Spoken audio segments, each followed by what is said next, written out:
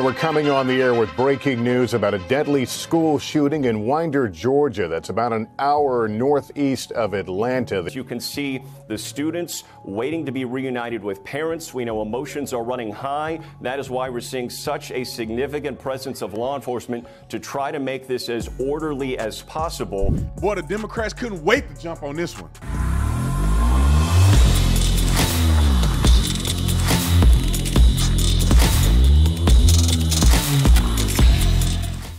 This video is brought to you by TatumStore.com, TatumStore.com. Get the merch link in the description section. Like and subscribe to the channel. Y'all already know what to do. Let's get into this. Ladies and gentlemen, first and foremost, I want to give my condolences to the family. I'm a parent, so I know, I could only imagine. I ain't say I know. I could only imagine the hurt and the despair and the anger that a parent would feel if your child lost their lives, especially when you take them to school expecting them to get an education to be protected, and then you get a phone call or you get a visit from a police officer saying that they're no longer with us. So I want to first start out by saying that before I give any other commentary. Second thing that comes to my mind is that the Democrats can't wait to jump on top of this. The third thing that comes to my mind is that when will this stop? Because we prepare better. It angers me that we still see things like this going on in America today when it's easily fixable. It's the easy remedy that don't have nothing to do with the United States government. But let me play this clip because it's breaking news about the shooting that happened in a North Georgia town at a high school. I forget the name of the high school. It's going to pop up here. Good day, everyone. We're coming on the air with breaking news about a deadly school shooting in Winder, Georgia. That's about an hour northeast of Atlanta. The early reports were that around 10:20 this morning, law enforcement were summoned to the school on word of an active shooting. What we can tell you right now is that 2 people are confirmed dead, at least 2 people, at least 4 people have been injured. We want to go right now to Morgan Chesky, who's been monitoring the scene there. Morgan, what more can you tell us? Yeah, Lester, that information is still preliminary, but it is confirmed as of this hour as a result of this school shooting that, as you say, was first reported around 10:23 local time at Appalachia High School. That is in the small community of Winder, Georgia, about 50 miles northeast of Atlanta. This video is from our affiliate in Georgia, and you can see a massive law enforcement presence in and around that high school. The entrances and exits, you can see multiple officers located, and there hundreds of students have been directed to that football field where the district is saying they will be reunited with their parents soon. We are still awaiting an official update from authorities there on the scene. We do know, according to the FBI, that their Atlanta office is aware of this current situation. Agents are on scene coordinating with and supporting local law enforcement. Our affiliate there reported at least 1 medical helicopter taking someone away from that scene. Of that number impacted that you mentioned, Lester, 2 confirmed fatalities, 4 confirmed injured. I think it's very important to stress that the gunman is in custody at this time. We do not know if they are one of those who are wounded or the weapon that was used. We're only hearing reports that gunfire took place inside this high school around 10:23 local time. Incredibly dynamic situation there. As you can see, the students waiting to be reunited with parents. We know emotions are running high. That is why we're seeing such a significant presence of law enforcement to try to make this as orderly as possible. But unfortunately, this again is preliminary information. We do anticipate hearing significant updates from authorities. All right, so just real quick, the more accurate update that's a little more new. I mean, we played the breaking news clip, but the more accurate information is this one here. It says that the Apache High School in Winder, Georgia, 4 are dead, 30 plus are wounded. The suspect is in custody. FBI has responded. Let me just give some context here. At this point, I don't know what started the incident that led to a person going into the school and shooting. Is rumored that the kid was 14 years old, and they haven't disclosed what type of weapon that he used. When it comes to 4 people deceased and 30 people wounded, and the suspect didn't either off himself or he didn't get off by police officers, more than likely, in my opinion, he probably was using a handgun. And I also believe that's the reason why we don't know the caliber of gun yet, because it probably wasn't a rifle. And if you unobstructed which it appears that he wasn't obstructed. At least that's not what the information that we've gotten. Because if you get a kid in the school active and a police officer, there's going to be an exchange. And more than likely the kid won't survive that exchange. According to the information that I have now, there doesn't appear that there was an exchange, and it doesn't appear that anybody else is injured when it comes to the law enforcement side. So to me, it seems like this could be a conflict of a kid having a conflict with a few kids, or another kid decide to go and shoot, and other people got injured in the exchange. Now, I could be completely wrong. I don't know. I'm just giving my preliminary thoughts based on what I've been able to discover. Because only when it appears that there wasn't a confrontation against the police, seems to be a very low number in comparison to if a person went into school like in Uvalde and some of these other massive situations where there's 20 plus people that are injured. The first thing that Democrats are going to do, and I can put my life on it, the first thing that they want to do is make this about gun laws. Well, murder is already against the law. Did that stop this kid from doing it? No. A 14-year-old in possession of a firearm is already against the law. Going onto campus with a firearm is against the law. Discharging a firearm in the city limits is against the law. All of these things are already against the law. If a person don't care to break none of those other lawful, those other laws that are put into place, they don't care about none of the other stuff that y'all trying to do. A 14-year-old kid, he can't buy a gun in the store anyway. But if the person hadn't cracked up already, they'll pass a background check. They'll pass a mental health evaluation. All of those things, all it does when they start to promote these gun laws and gun restrictions, all they do is restrict law-abiding citizens. Thugs don't care. They're going to buy guns. They're going to steal guns. They're going to get stolen guns. And it is a plethora of stolen guns. I can go right now to Chicago, Illinois, where all the people of the melanin live, where there's shootings every single day and twice over on the weekends. I can get a stolen gun easy. I guarantee you I can. I can get one with a switch on it. You got cash money, you can get a stolen gun. That ain't never going to stop. I don't care how many laws you put in place. I don't even care how many guns you ban. There's going to always be guns out there, period. Putting these legislative measures on it do nothing but hurt law-abiding citizens. But here's one thing that they can do, and I'll get to some more news here. But here's one thing that they can do. Secure the effing school. It's not that hard. I am going to be tremendously upset if I find out that there was no law enforcement officers at this school at the time of the shooting. I'm hoping that there is one. That's why he only was able to shoot 4 people instead of 4,400 people. I mean, because this school looked massive. That's got to be at least 1,200 kids go to school. I don't know, Dave, if you could look that up for me. That's a massive school. That looks like a 5A school. But anyway, I would be upset if law enforcement wasn't on campus, because every campus, every school in the United States of America, we already paying taxes for it, should have security officers at the school. Not only just for an active situation, but they should be at the school also in case something happens at the school amongst teachers and amongst students. They can be proactively there to assess the situation. Also, all the doors in the school during school hours should be locked. I do not want to hear that this kid somehow went through a door on the side somewhere after school has already started.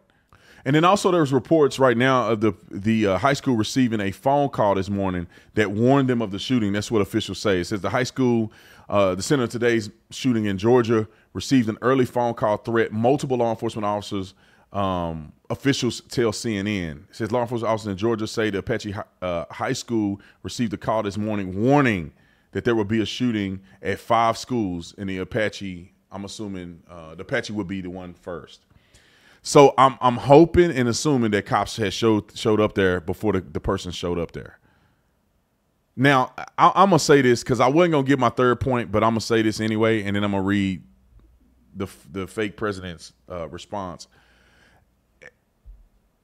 It's interesting to me. Y'all just hold this in your arsenal. It could be totally wrong. It's interesting to me that we don't know the race, the gender, and the weapon. I'm just putting it out there. It could mean absolutely nothing. Maybe it means nothing. But I swear that when there's a white kid that shoot up the school, they can't wait to blast that the kid was a white kid. When there's an AR used, they can't wait to say it's an AR-15 used. If the kid is a male, straight, no, whatever the case may be, they can't wait to tell you it's a male 14-year-old kid that had an AR. But when they don't tell you those details, it make me just wonder, like, was the kid actually white?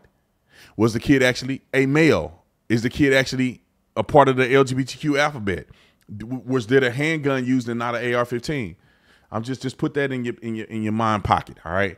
The president of the United States of America said, Jill and I are mourning the death of those whose lives were cut short due to more senseless gun violence, and thinking of all the survivors whose lives are forever changed. What should have been a joyous back-to-school season in Winder, Georgia, has now turned into another horrific reminder of how gun violence continues to tear our communities apart. Students across the country are learning how to duck and cover instead of how to read and write. We cannot continue to accept this as normal. Name the last time the president made a statement when somebody got shot in Chicago. No. Y'all name me when there's 45 shooters in Chicago, kid gets shot in the head from a stray bullet. I think I was in Detroit. They had a shooting at a splash pad. Like 3 teenagers got killed. They don't come out and make a statement when it's inner city violence every single weekend. But when it's in a school somewhere and they can use this as a political ploy, they want to talk about it. They want to get their condolences. They want to have a briefing from the president of the United States of America. But in the hood, every day, which is majority of the shootings, they don't get a little article written, a press release written about senseless violence. Kids should be ducking and covering instead of getting an education. Come on. We already know what they're doing here. For those of you who are interested, just a little bit of background on this school. There's about 1,800 kids enrolled into the school, which makes it a pretty large school. I mean, I think that's probably right under 6A, so that's probably a 5A school. And one interesting thing to note is that it's not an all-white school, like some people probably would imagine, because that's what people think about when they think of these shootings, because the media has brainwashed us into believing that only shootings happen to white kids in schools, when majority of these shootings are gun violence between gang members and suicides. 60% of all gun violence deaths are suicides. And more people get shot with handguns, more people get stabbed and beaten to death than with AR-15s. But that's just me. Brandon Tatum just giving you too much information. Don't worry about it. This school has majority minority. So 53% of the students enrolled are minority students. That means everybody that ain't white. You got 46% that are white, another 26 are Hispanic, 17% is black, and then the other minority groups that they lump in there. So this is a 50-50 school, perhaps. And, of course, on the school site, they give them a minority score. I mean, minority don't mean nothing.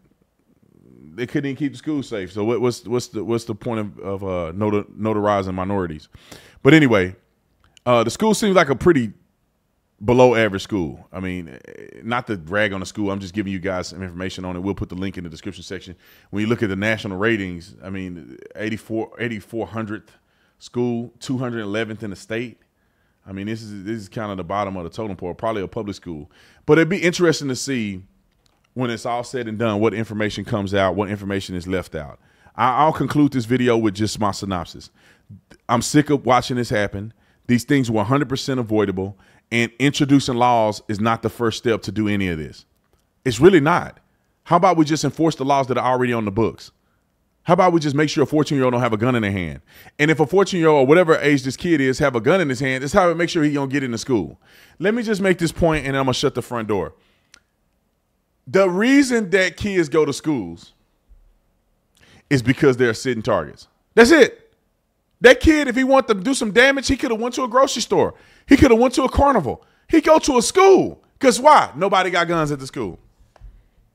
They're going to continue to be hotbed target places if we don't secure the effing schools.